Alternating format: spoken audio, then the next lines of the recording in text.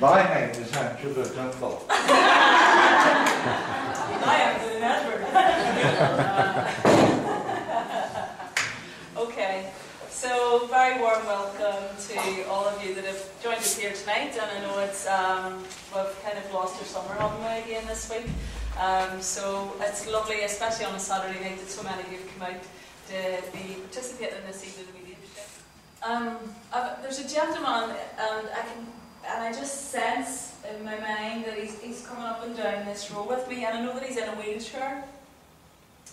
And I get a feeling with him that his body was slightly contort, or was very much, because I feel like his hands was, and he feels that he really couldn't speak. So I know that he would have had difficulty speaking, difficulty with learning through his physical condition. I know that about him. And I know too that he would have attended like a day care or a day support, one of these kind of places. So can anybody understand any of that so far? Yourself? Possibly. Anybody else? Do they not all understand some of it, or all of it? Okay. So I'll just work with the two of you here to see where else we're going. Would you understand this physical condition would have affected his hands? Because that's very important. Now, I'll tell you something. He's not old when he passed, because he's young.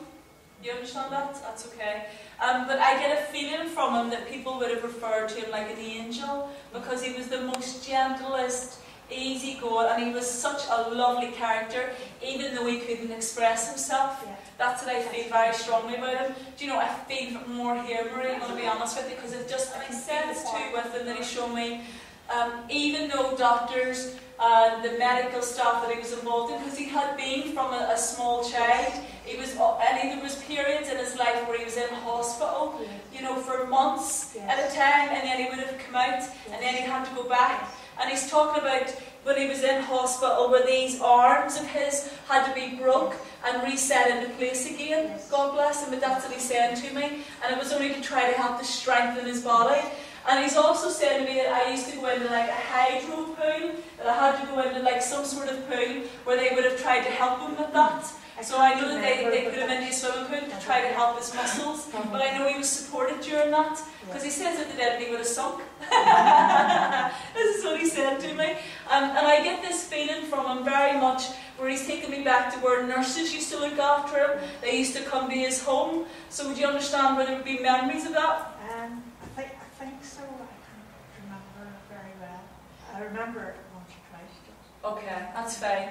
And I also sense, what is he doing? He wants to draw with me, he wants to draw. And he says that he would have tried a little bit of art. Yeah. And I know that there would be pictures that would be still here belonging to him. I think so, yeah. Does that make sense? Yeah. He's telling me that he is no longer in his wheelchair.